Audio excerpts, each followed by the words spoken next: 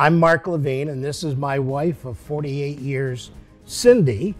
We have 3 children, 2 daughters and a son. Our 2 daughters are also members of Ashley Ridge Church, and our son and his family live in Richmond, Virginia.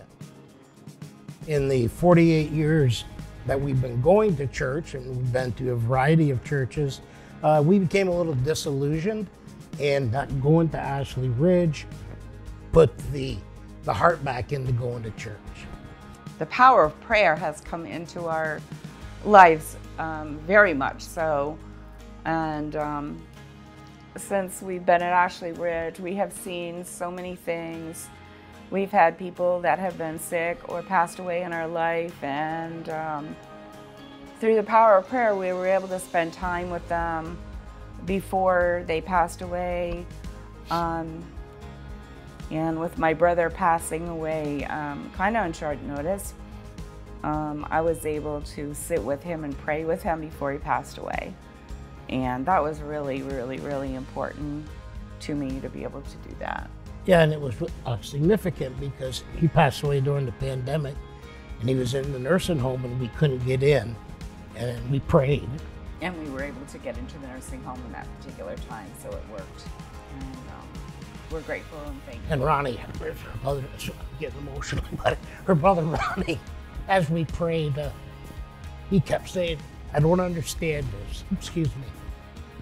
We were able to pray with Ronnie, and he passed away shortly thereafter. But it was.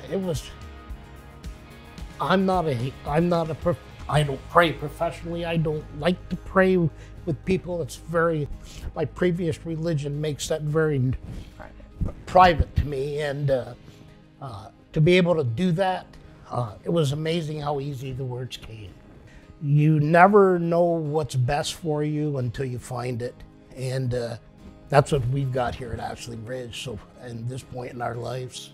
I also think that our children have influenced us. They kept saying, "Oh, well, you know, you need to go to Ashley Ridge." We had one daughter that did that, and then we had another daughter now that is here, and she is coming to Ashley Ridge with her family.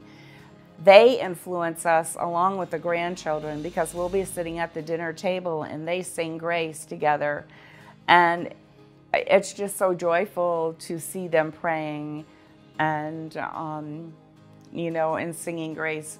I think our children have influenced us as they were older with their families. And so I think that's what life is all about. It's like a cycle and a circle of love and life and family. As we're getting ready to build, it's a challenge, and I think a challenge brings the family together. So whether everybody in the family agrees with what's happening all the time, as a family, you work out the differences, you compromise, and then hopefully in a couple years we'll have this place that we can say as a family we built. Giving financially is important for any family. Giving in your time and energy is what helps those who aren't able to. And just giving of yourself in general. It's always better to give than to get. You know, we give money to all kind of things and time and effort, but giving to church has got to be up there in one of your top priorities, especially if you want the church to be successful. You just can't rely on some donor to drop millions of dollars in your lap. It's a family effort. And a family to succeed, everybody's got to pitch in to whatever they can.